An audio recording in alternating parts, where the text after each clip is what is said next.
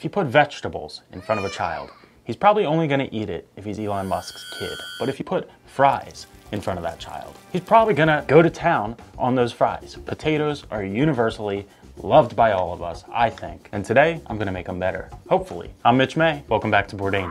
Everybody should know how to use a knife. Use everything, waste nothing. Let's start at the beginning. It ain't that hard, okay?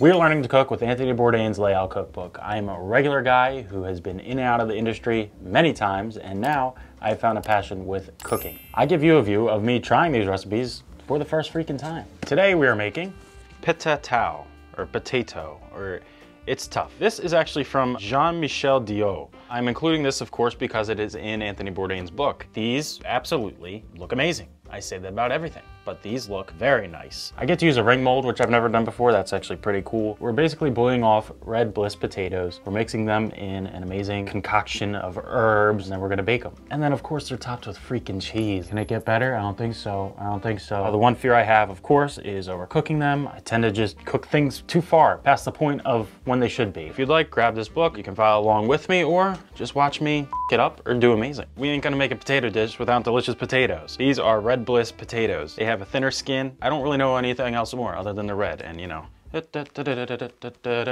As of late now, I've been reading the whole recipe. I kind of go about my plan of action. First thing, we're gonna boil off these potatoes. Place the potatoes in a medium pot and add water to cover. Okay, they're not covered perfectly. What the freaking fresh? You playing?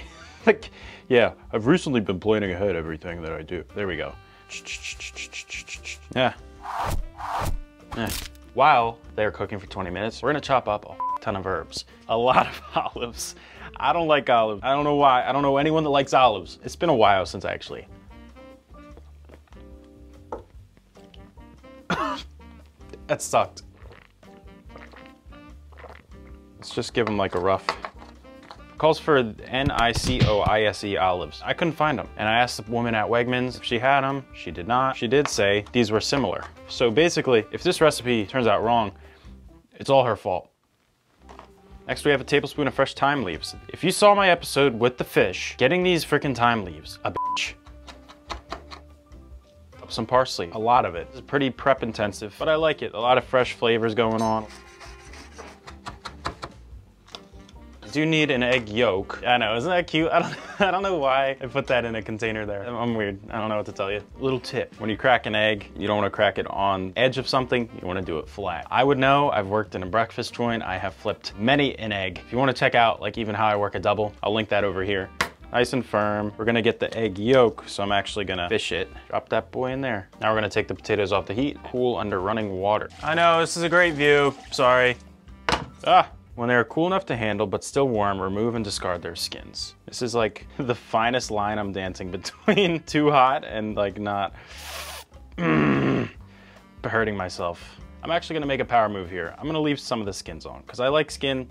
I think it provides some flavor. And I noticed on that picture, it looks like there's some skin on these bad boys. So cut the potatoes into small cubes with a paring knife. I'm kind of going with my gut, and that's also why I like pictures too. Delicately. Bourdain says you're not looking to get mashed potatoes here. Now we're gonna add olives, thyme, olive oil, and balsamic vinegar. Get it all incorporated nicely. That looks nice and mixed. We're gonna set this mixture aside. Now we're gonna make a glaze. Come on over to the stove. We're gonna bring this to a boil and reduce it by half. I always get scared when I boil milk. The one episode, I curdled the milk, I almost cried, but luckily I have a therapist. While that is doing that, we're gonna whisk an egg yolk. All right, it's starting to look good to me. I'm kind of going by texture. It's got more of a frothiness. Ooh, baby, smells delish. Very round, very like, I'm gonna use this word for the first time ever. Velvety. It's velvety. Now I know. When I hear that word, that is velvety. Add most of this mixture to the cooked potato mix, holding about 4 tablespoons back. Mix it, not crazy hard. That's what, Actually gonna keep the glaze over on the stove top just to keep it warm. I'm over here squishing it with the fork when I have this beautiful press. Moment of truth. One more. If you're gonna make this, chill your goat cheese. Yeah. I don't know if it should be that viscous, but you know what? You live and learn. Time to plate this thing. Oh, hopefully I caught it just in time. almost burnt. Actually, it is burnt. It's charred. Hey, that's okay.